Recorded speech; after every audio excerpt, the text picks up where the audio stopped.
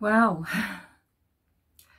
I would say the families and the people of Delphi are going to be really shocked at the moment, just in a state of confusion and numbness, and they're going to be questioning themselves, all those opportunities maybe that were there to recognize someone, to do something. I know that, you know, their minds have to be probably both completely frozen and scrambled, as well as just racing, right? Richard Matthew Ricky Allen, 50 years old, of Delphi, Indiana, has been arrested on suspicion of 2 counts of murder. So he's the alleged murderer of Abigail Williams and Liberty German. So he's charged with 2 counts of murder, and he's being held in the White County Jail in Indiana. He's been in custody since Wednesday, Indiana time, and indeed the German and Williams family were told, the girls' families were told on the Wednesday that someone had been taken into custody. A search of his property was done, including a fire pit out the back. So you just have to wonder what's been going on there. So many questions, such as how long has Richard Allen been on the radar of law enforcement? Was it very long at all? Was it a while? Was it around the time when the FBI poster actually had the details removed, his physical details, height, weight, right? Because that was truly bizarre, wasn't it? To remove those details that had been on there since the beginning was interesting, suspicious, right? We find out that when the German family, you know, the Paddies, took in some photos to get developed at the time of the funeral for Liberty German, maybe they wanted them for the service, I think. They were served by Richard Allen, and he didn't charge them for the photos. You have to wonder, did this just flag as only something unusual, but someone just wanting to be kind and helpful because they know that this family is suffering, and it was a small way to contribute? Is that, you know, to help them? Was that how it was viewed at the time? Was it reported? Because you'd think, I mean, you know, they probably, at a time when they needed to be on high alert, they would have been just so deep in grief, just functioning on autopilot possibly. And, you know, these things were missed. Maybe if that incident had been mentioned to law enforcement, you know, you think, well, how vigilant are law enforcement and the people that are supposed to be investigating the local area, because it was assumed that this person, the perpetrator, was probably local or had lived there. You know, you wonder, did law enforcement, when they were served by this person, ever think, well, I should really look into him? Did they and find nothing? Or did they, and have they kept him on the radar ever since? Very unusual situation. And you have to think, well, there was this ginormous motorcycle rally there, wasn't there? 1 week after. 1,000 bikers in town and needing to purchase goods and services. Why didn't anyone recognize Ricky Allen then? Well, apparently immediately after, he then went into rehab. There's talk that this might have been court-ordered rehab for his traffic infringements. I'm not sure, but there's gossip that Kathy Allen, Richard's wife, shaved his head and sent him on his merry way into rehab for a month. It kind of got him out of the way in the heat of the moment, didn't it? You know, we've got that JC bar photo. JC's has been closed, and there's a little, there's videos about that, how upset the townsfolk were to be losing a little popular stalwart of their town. Kathy and Richard are in a photo there, a selfie. So you have to ask, are they knowingly putting this shit out there, right? Or was Kathy just simply oblivious? You know, and of course you have to think, well, was Richard oblivious too, because it's not him and they've got the wrong guy? I don't think they've got the wrong guy. I think he's the guy on the bridge, and I think he did kill Abby and Libby. I mean, the question is, who had help, you know, and what sort of help? Was it before, during, and after the fact, or just one or two of each of those? Was Keegan Kline involved?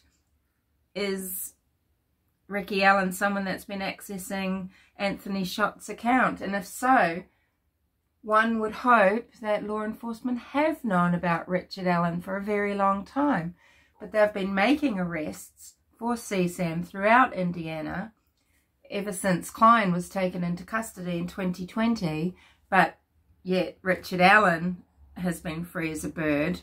So perhaps he isn't using the Anthony Shott's account. It's, yeah, so many questions that we want answers to, but of course we're not going to hear anything. McClelland, who looked very sleazy with his long slicked back hair, I must say, he has sealed the arrest affidavit, and the hearing is on 13th of January 2023.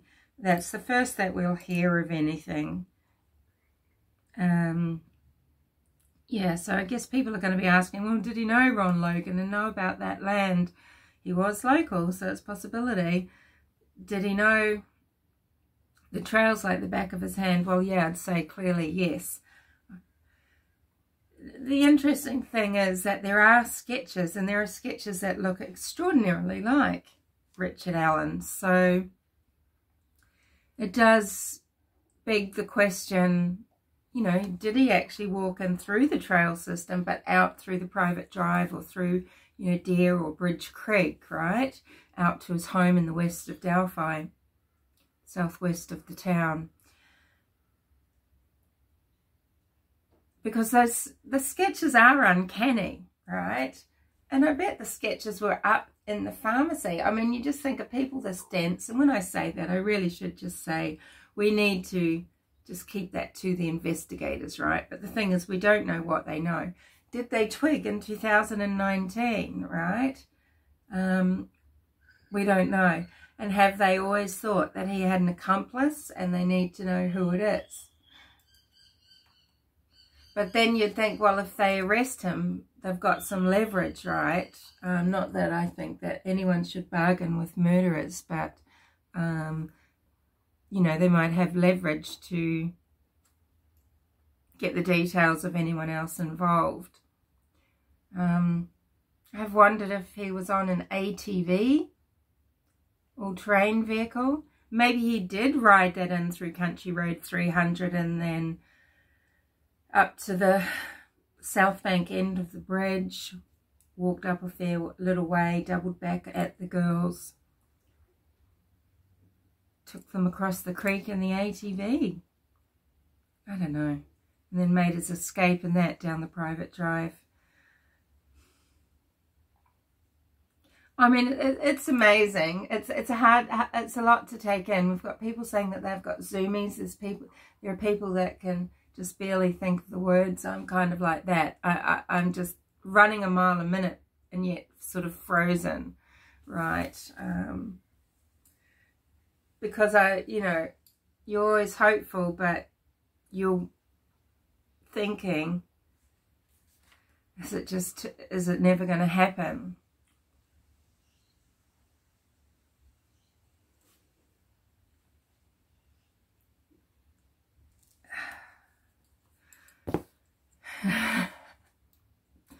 unbelievable. It is. It's. I don't know how to feel. I've got a lot of thoughts running in my head, and you know, of course, I think I'm feeling like most of Delphi and the families would be. It's like, wow, you know, all that contact with him. He is right there. I mean, you know, Kelsey German was always saying she really thinks he's local. And a lot of people did. Ron Logan thought he was local because he thought, look, this guy knows the land. But did anyone consider that? And you have to wonder, you know, how did he fight these urges? Is it because he's a psychopath and he's not feeling fear as such, and he's not really that smart? Because it is a mistake to think the psychopaths are smart. They're not necessarily smart, but they don't have these normal fear responses. And if you couple that with not super high intelligence, he may have really not known of what to do. And yeah, he just hung around and hung around.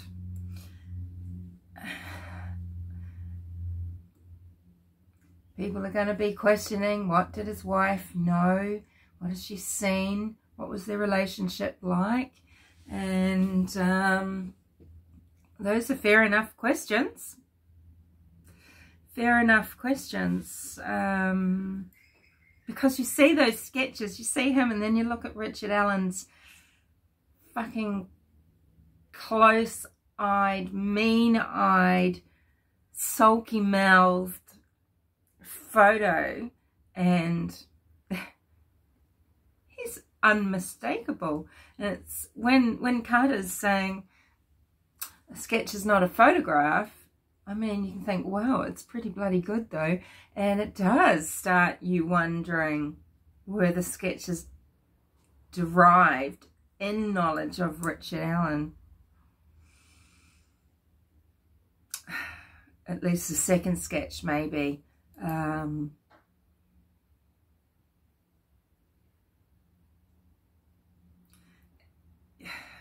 Well, it's something, right? I don't think it's everything. I don't think it's everything, but by God, if you're so cynical, so cold as to be quite dismissive of this, yeah, it is an amazing day. It's an amazing break. It's just the beginning, right? It's just the beginning of the next phase. There could be years of shenanigans, right? Look at Letitia Stout and the bullshit around her trial for the alleged murder of little Gannon Stout, okay? And the games that witch has been playing. Is Richard Allen going to try to go for an insanity plea? Letitia is in a state that abolished the death penalty. Don't know if you can hear my stomach gurgling, sorry. But Richard Allen, you're not, I believe. I believe Indiana's got the death penalty. And I think if he's found guilty beyond reasonable doubt in a court of law, I think the next step is to sentence him to death. Being on death row is a particular type of torture, and it doesn't allow for an inmate to settle in to life and routine and accept any sort of status quo. If he thinks he's insane now, or is going to use that to get away with something, he should wait until he's sitting on death row, because he will actually truly go insane. It would be a rare man who wouldn't. But yeah, we need to know, okay, so it's not over because, you know, the case is still open.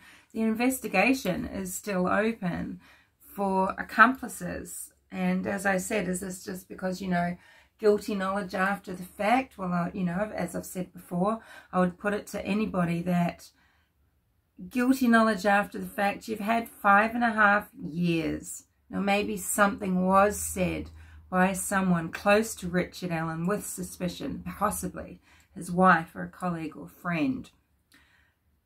But I propose that after 6 years, you're nothing but an accomplice. You can't claim victim status. You've had years to process and to work it out.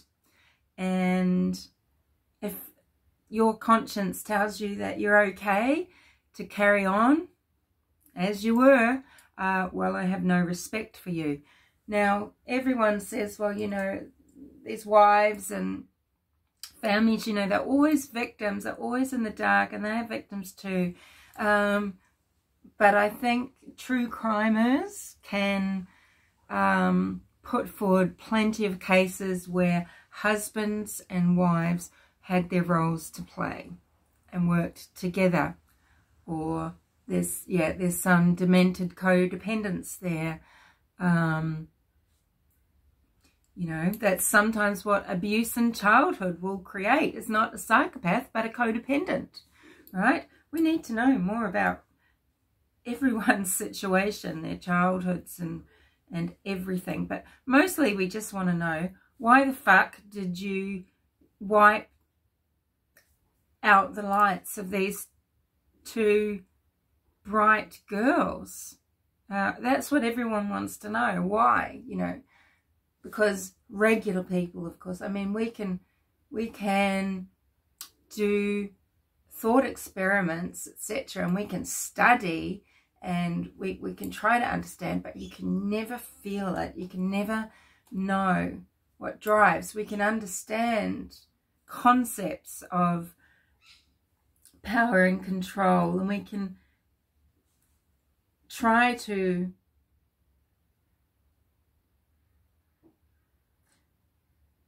understand psychology, the psychology of killers and that sort of thing, but you don't really know. If you're a person that is generally in good operating order, if your operating system, let's say, doesn't have any viruses, bugs, glitches, if you're operating a smooth system,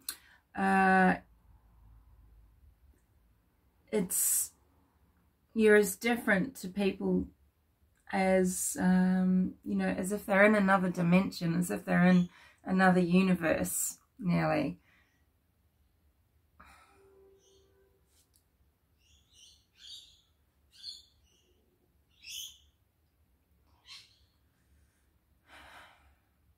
Do I think it was opportunistic or planned?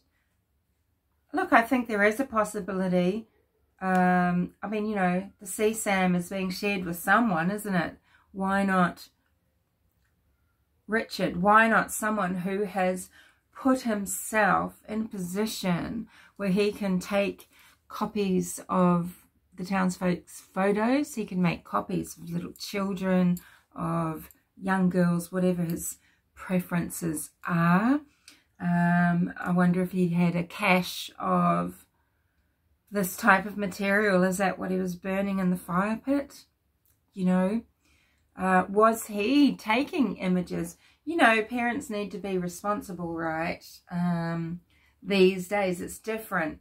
You know, back in the days, you know, you'd line up all the little boy babies in a row on a rug and take a little nutty photo of them because they just all looked so cute and all so different. And you just, you know, and then those photos would go somewhere to get developed. Well, you know, if parents, there are a lot of parents out there that are not protecting their children. You only have to see how many 9-year-olds are on TikTok and Snapchat, right? You know, look at YouTube shorts a few times and you'll see over and over again these young girls are doing the miming and these weak little dances and shaking their tushies, and it's like, holy, what? Right? It's sick. Where the fuck are their parents? And so, you know, he has put himself in a position where he's getting all sorts of photos coming through his possession. Is Richard Allen actually the kingpin of Keegan Klein's catfishing operation? He's getting sporting photos, so girls in doing athletic things, you know, landing upside down, legs displayed, jumping over things, just running. So they're in uniforms of children just at home when parents have maybe put in a new swimming pool and they've got pictures of their boys and girls, you know. Children that are photographed naked at home because they're little and they're running around in the sun, squealing, and it's all thought of as innocent, possibly, you know, one would hope. But no, that's all running through Richard Allen's hands. And that should make the people of Delphi physically sick. And that should spur them on not to just say, thank you, God, thank you, law enforcement, etc. You know, thank you for closing this. This chapter is over. I mean, you've seen people commenting, thank God this is all done. We're so glad this is over. It's not over.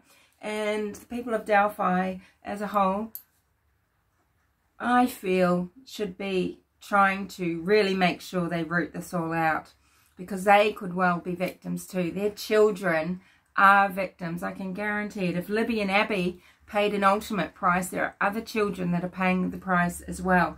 And maybe they don't know it, but it is still abuse. And it's a big wake-up call. I think people need to start assessing the last 5.5 years, assessing what they might have taken through that CVS pharmacy for development or printing, and they need to come to the realization that Richard Allen could be in possession of images of their children, and these images might have gone out far and wide, or to even, you know, some small cloistered group. Now, Richard Allen may not even be a hebephile or anything like that. Maybe he's someone who just wanted to kill a human being. We don't know. We don't know if he targeted one or the other of the girls. Could well have been Abby. Abby was a little cutie pie too, you know. And also, I'll just say, I don't think it is. I don't think Richard Allen's daughter photographed on the bridge attributed to 2018, but I think it might have been an earlier photo posted in 2018. I don't think she is Libby's body type at all. I mean, I think people are just looking superficially at someone who has a bigger type and has long, thick blonde hair. The bones, the figure, everything, it's absolutely completely different. So it might be superficial, but yeah, I don't see a resemblance. Libby's frame was actually, she's got short limbs, narrow, you know, short legs, long trunk. She had a very particular Gimmeen type, body type. People talk about her athleticism and everything, and she was a gifted athlete by all accounts, but she doesn't have the body type that a lot of people think. But anywho, so I think the relief, you know, the family is going to be like this, in these peaks and troughs of feeling. They will eventually get elated, and then they're going to look forward and know it's nothing's behind them at all. They've now got everything ahead of them again, and they're going to be reliving so much stuff, so much that they thought is healed. What a process. Anyway, I have to go to work, so I will see you later. Thanks for listening. This was just a chat. I'm not giving you any revelation or anything, and I haven't got any gathered thoughts. I'm sorry. I just wanted to check in and just see what came out. Yeah, let me know what you think. I think anything's possible. I think Richard Allen could have acted alone, but we don't know why Ellie aren't, you know, the case isn't sort of slammed closed, so to speak. It could be for any reason. It could be for the crime itself. It could be for other things that Allen was involved in doing. I would really urge the people of Delphi to think about every single thing that they've taken through that pharmacy, and yeah, consider what they can do about that. I can't wait to know what, law enforcement know, how long they've known something. Was this just snap out of the blue, and what was the catalyst? I can see how it seems like that, but I think my sneaking suspicion just now is that it's not a snap thing that's happened. Yeah. But we'll have to be very, very patient and find out. In January, I can see why the arrest affidavit, as frustrating that is, I can see why it's sealed.